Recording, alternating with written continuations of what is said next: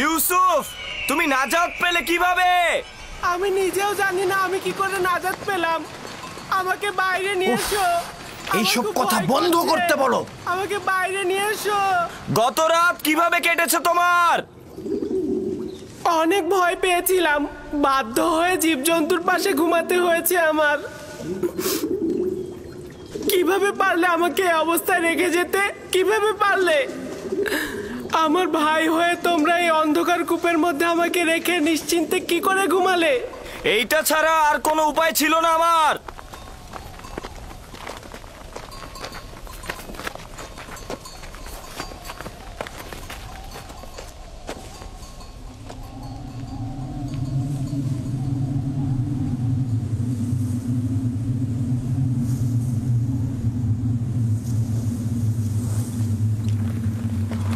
সামন, কে হতা?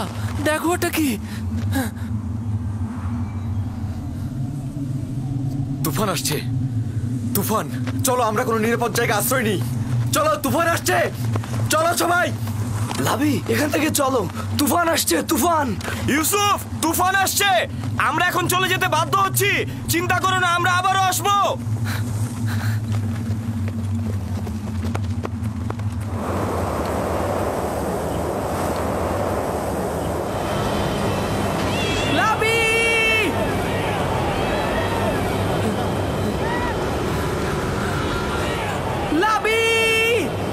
বাইরে কি হচ্ছে?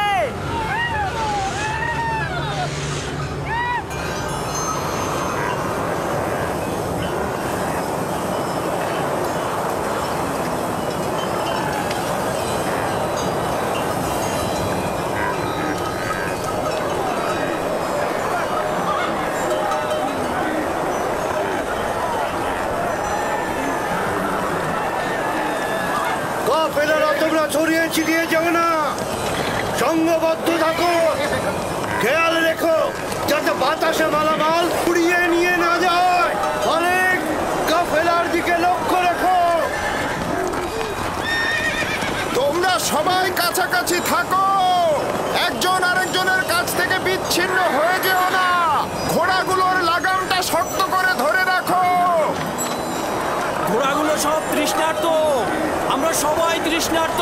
সামনে একটা কূপ থাকার কথা, কিন্তু সেটা আর কত দূরে? আর বেশি পথ বাকি নেই, তোমরা একটু ধৈর্য ধরো।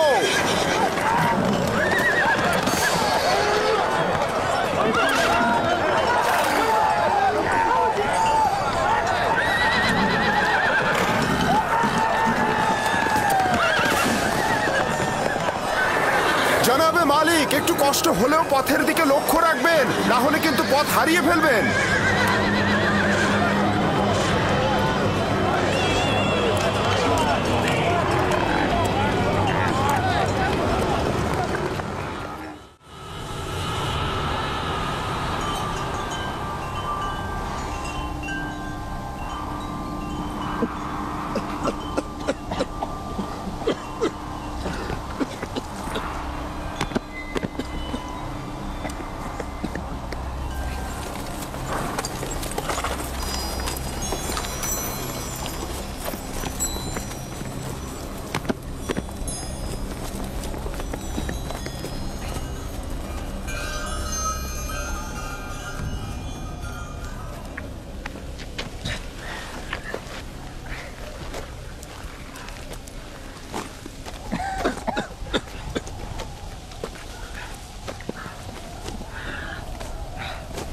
তুফান থেমে গেছে। এইটা আবার কেমন তুফান? খুব ভয়ানক তুফান ছিল এটা, কিন্তু হঠাৎ শুরু হলো, হঠাৎই শেষ হয়ে গেল, বুঝলাম না।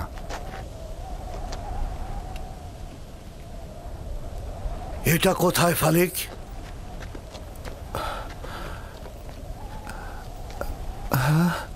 খোদা আমাদের রহম করুক, আমরা তো রাস্তা হারিয়ে ফেলেছি। মনে হচ্ছে আমাদের দিগ্ভ্রান্ত করার জন্যই তুফানটাকে পাঠানো হয়েছে।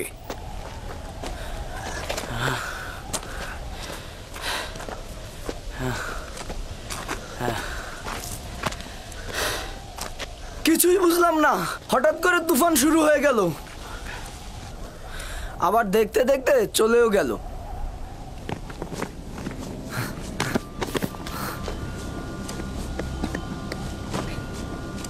ইউসুফ,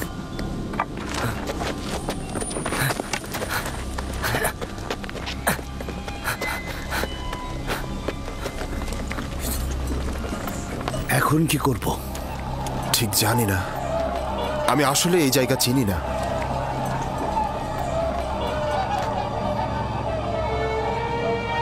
ইউসুফ, তুফান শেষ হয়ে গেছে, ভয় পেও না, আমি এখানে আছি।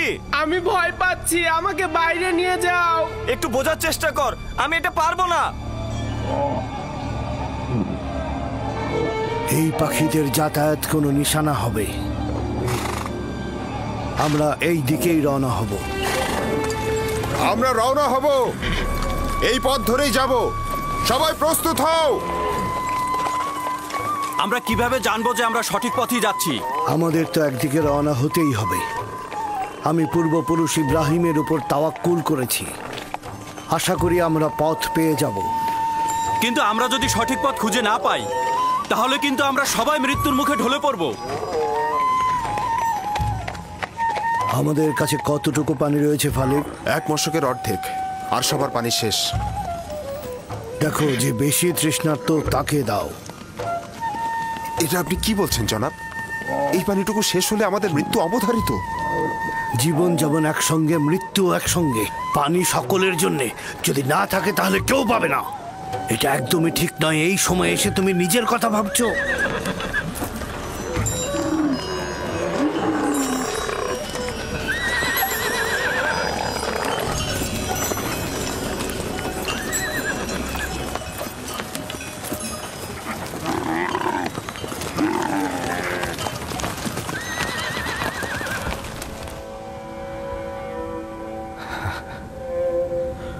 ওর মূল্য কেন বুঝলাম না। ও তো খোদার আমানত ছিল। খোদার তরফ থেকে নির্ধারিত হয়েছিল ও জমিনের নবী হবে। আমি ভালো পিতা হতে পারলাম না। যদি পারতাম তাহলে ওকে ভালোবাসতাম। নিজ হাতে ওকে দুশ্মনের হাতে ছেড়ে দিতে পারতাম না। সত্যি করে বলুন তো, আমার সন্তানদেরকে আপনি ইউসুফের শত্রু ভাবেন? তাহলে তুমি আমাকে কি ভাবতে বলছো? ভাইজানেরা একদমই ইউসুফকে ভালোবাসে না। ইউসুফ যে কেন তাদের সাথে গেল? আমি তো তাকে পাঠিয়েছিলাম। ওর তো কোনো দোষ নেই। আফসোস যদি না পাঠাতাম। কেন তাকে পাঠালাম?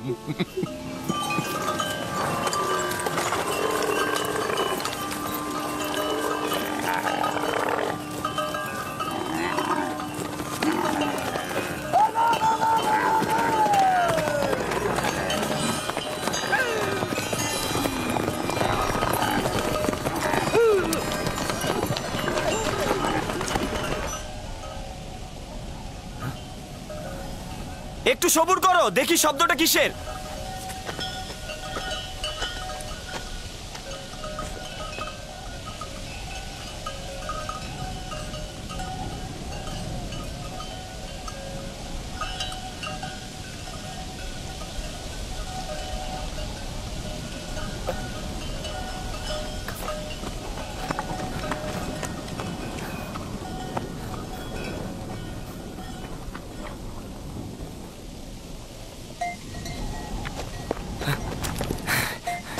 আমি মাত্রই দেখে আসলাম, একটা কাফেলা আসছে এইদিকে।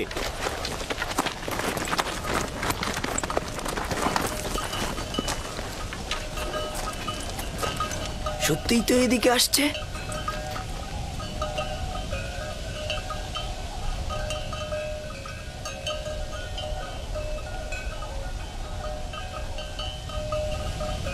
কাফেলার দল তো সাধারণত অন্য দিক দিয়ে চলাফেরা করে।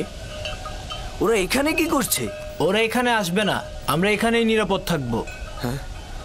ধরে নিলাম ওরা আমাদের দেখতে পাবে না, কিন্তু ভেড়াগুলোর কি করবে? আমাদের এখনো অনেক সময় আছে, ওরা এখনো অনেক দূরে। নাফতালি, হ্যাঁ বলো। ভেড়াগুলোকে এখান থেকে সরিয়ে ওই টিলার পেছনে নিয়ে যাও, যাতে ভেড়াগুলোকে না দেখা যায়। যাও।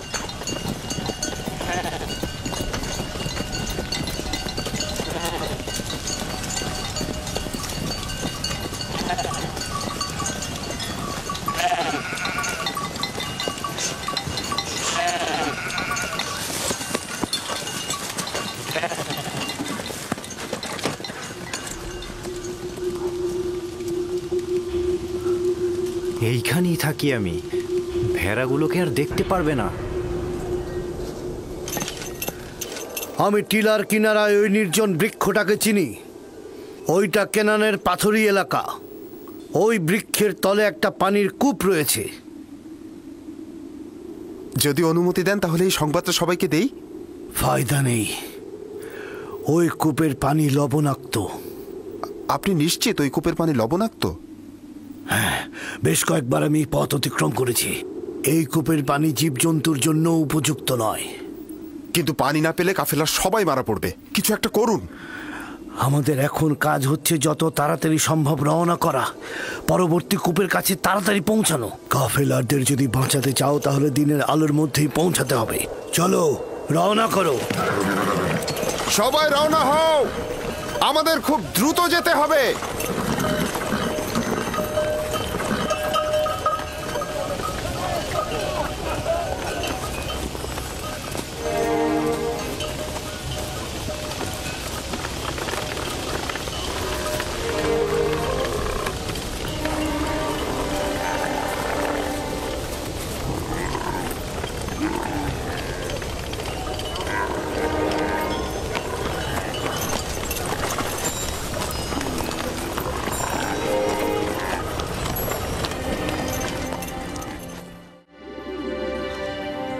হে আমার মেহেরবান খোদা, যদিও আমার ভাইরা আমার উপর জুলুম করেছে, কিন্তু তুমি তো আমার উপর মেহেরবান। আমাকে এই গভীর কূপ থেকে নাজাত দাও। আমি অঙ্গীকার করছি, যদি নাজাত পাই পুরো জিন্দেগি তোমার ইবাদত করে কাটাবো এবং সব সময় তোমার ফরমানে অনুগত থাকবো।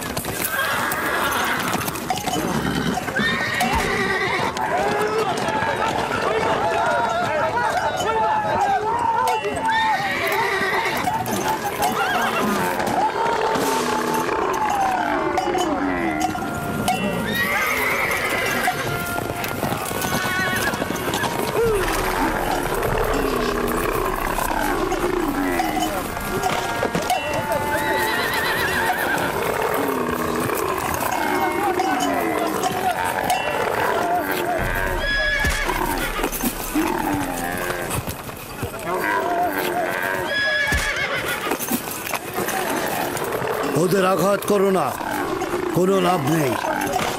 বরং আমরা কিছুক্ষণ এখানে অবস্থান করি।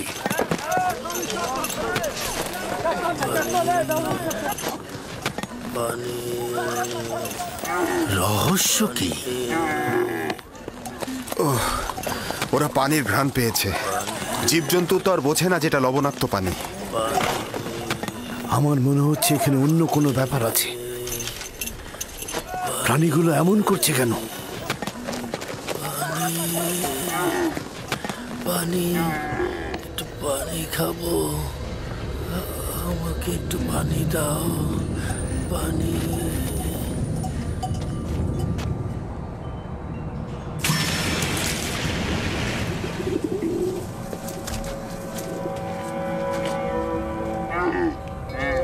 পানির শব্দ পেলাম, শুনেছেন?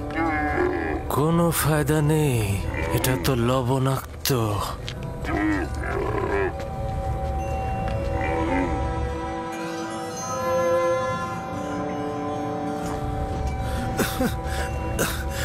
আমাকে একটু পানি দাও, আমি পানি খাবো। পানি দাও, দাও একটু পানি। এই কূপের পানি কি সত্যিই খাবার উপযুক্ত নয়? এই বৃদ্ধ লোকটি খুবই অসুস্থ হয়ে পড়েছে জনাব। আমরা এখান থেকে কিছু পানি উত্তোলন করি, আর কেউ না হোক প্রাণীগুলো তো খেতে পারবে। শুধু শুধু নিজেকে কষ্ট দিও না, বললাম তো এটা লবণাক্ত। তুলে দেখি না কি হয়। যা ইচ্ছা করো। বালতি নিয়ে এসো।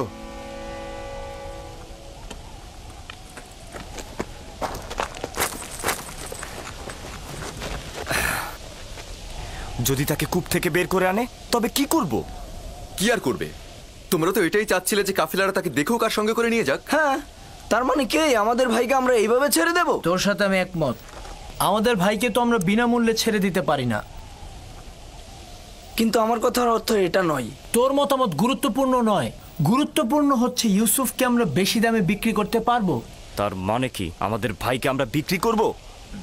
না, আমরা বলবো আমরা তো পলাতক গোলামকে বিক্রি করছি।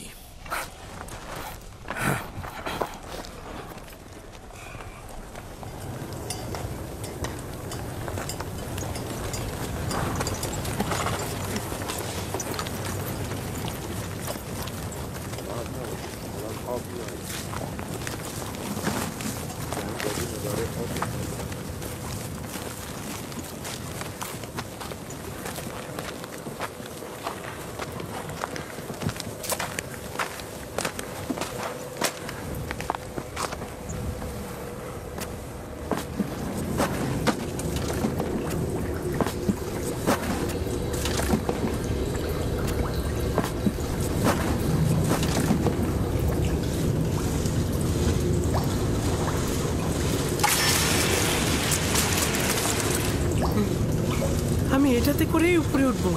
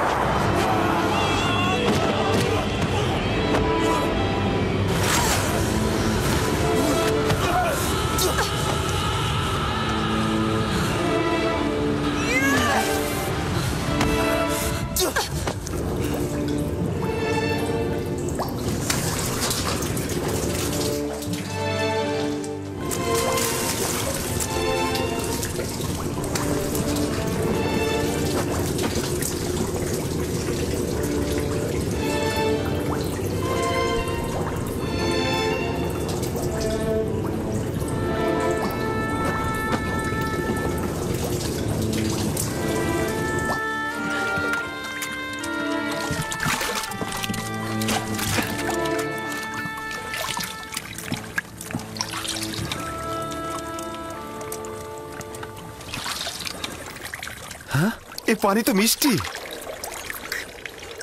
হ্যাঁ তাই তো, এই পানি তো লবণাক্ত নয়।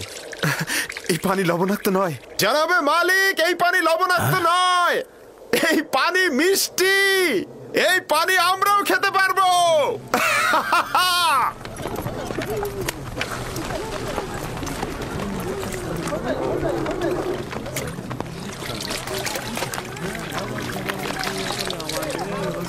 আজব ব্যাপার। হ্যাঁ, একটু মুখে নিয়ে দেখুন, কত সুমিষ্ট। এটা একটা আজব ঘটনা। কি এমন ঘটলো যে লবণাক্ত পানি মিষ্টি হয়ে গেল? মনে হচ্ছে যেন এটা শরবত। এসো সবাই, এসো সবাই পান করো।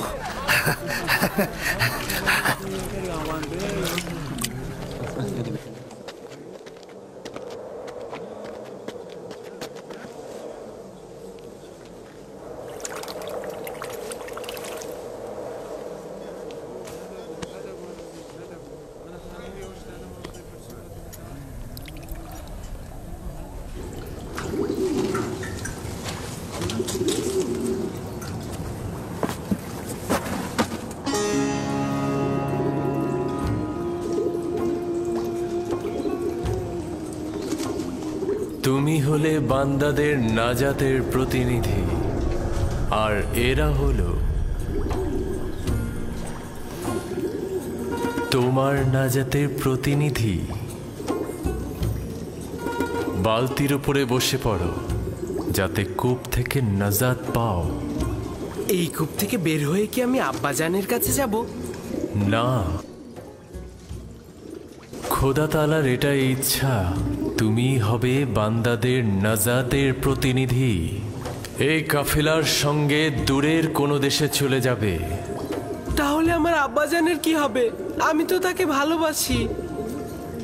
তিনি অবশ্যই তোমার বিচ্ছেদে ধৈর্য ধারণ করবে, এটাই পরবর্তীকারের ইচ্ছা। আর কাফেলাদের কাছে তোমার ঠিকানা গোপন রাখবে। পারতপক্ষে তাদের প্রশ্নের খুব কম উত্তর দেবে। আমার পিতা তো আমার বিচ্ছেদ সহ্য করতে পারবে না। বিচ্ছেদের শোক তো মৃত্যুর শোকের চাইতেও উত্তম। যদি পিতার কাছে ফিরে যাও, তোমার ভাইরা তোমাকে হত্যা করবে।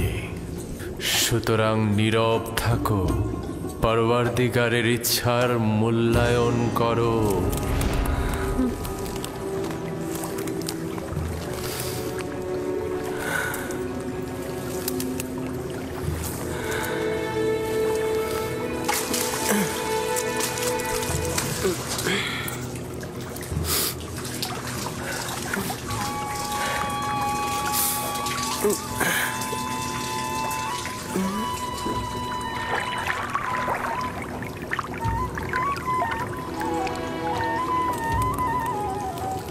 তুমি হলে বান্দাদের নাজাতের প্রতিনিধি।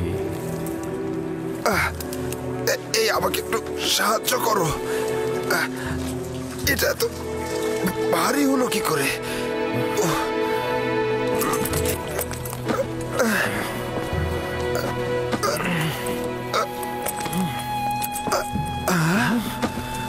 আরে আরে এই বালতির মধ্যে এটা কি? জানাবে মালিক, তুমি কি ফেরেশতা না ইনসান? ওঠো।